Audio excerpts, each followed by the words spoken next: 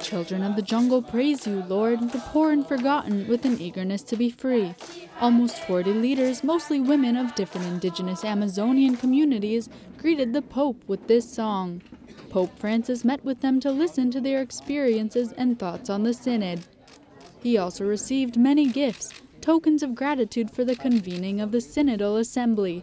This was one of the most striking and symbolic gifts.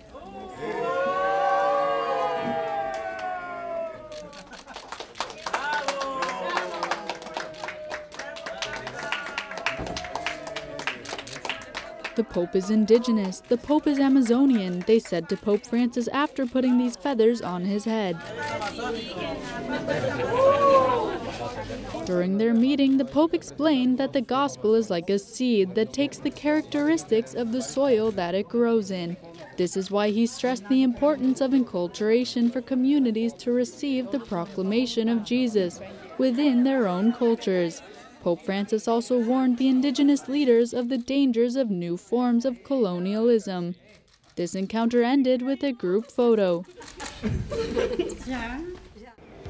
For 15 years, we've been bringing you the latest news here from these streets. And we want to continue to grow and give you more services, but we can't do it without your help. That's why we want you to download and subscribe to Rome Reports Premium. It's an exclusive app that gives you content not found on our website. It's so easy to do. You just download the app from your smartphone in English or in Spanish.